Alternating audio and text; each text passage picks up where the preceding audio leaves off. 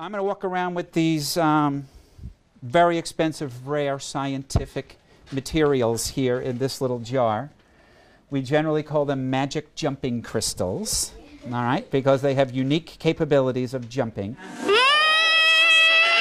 Well, 5th grade, we have this nice light and sound unit. We get lots of nice equipment, and so we like to sort of play, if that's the right word, play, use, observe, manipulate, engage all the sound vibration activities that we've got in 5th grade with the cups and the box guitars and the balloons and other things, our own vocal cords.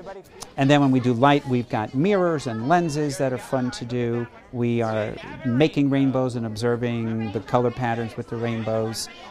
We've got lights that we then put the rainbow colors back together and see all these different colors that red and green make yellow, and red and blue make purple, and on and on and on. Red and green make yellow, by the way, with color mixing, not with pigment mixing.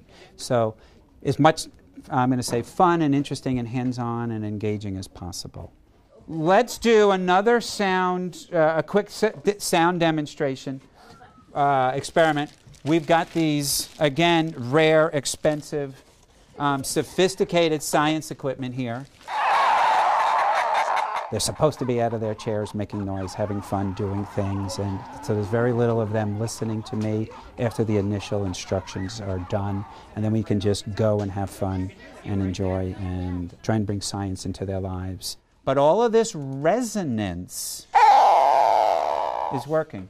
String, cup, what's inside the cup? Air. Air, sure. We want them to I'm going to say fondly remember their elementary science lessons so that when they get to 7th grade and then even higher and the math starts kicking in, that they've got a concrete experience to go back to for vibrations or light with frequencies and other things, so that they can hark back to what they learned in elementary school with their hands. They can feel the vibrations, they can see the rainbows, they can play with lenses, etc., etc., etc. See ya! Thanks for coming.